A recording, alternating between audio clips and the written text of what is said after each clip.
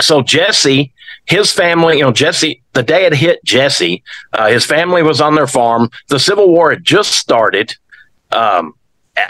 Frank James, Jesse's older brother, was off. He joined the Confederacy. Right. I kind of compare it to the movie Red Dawn. That's what it reminds me of. Yeah. They had to take action and they had to go out and play by their own rules.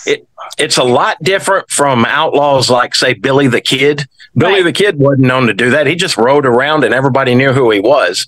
Whereas with Jesse, it was a completely different ball game. It was survival for him. Yeah, and it was very organized.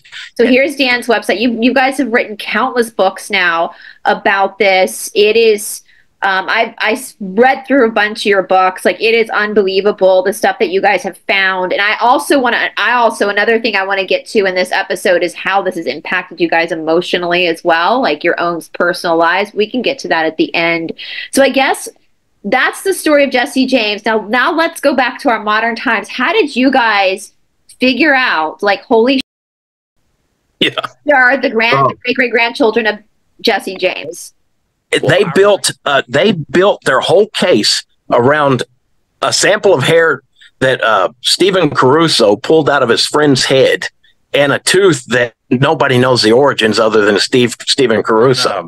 And that's a whole different story, which ties in other people on a national level. But we didn't know enough to be paranoid at the time. But these guys, one day we walk in and David, the librarian, told us, don't sign the register.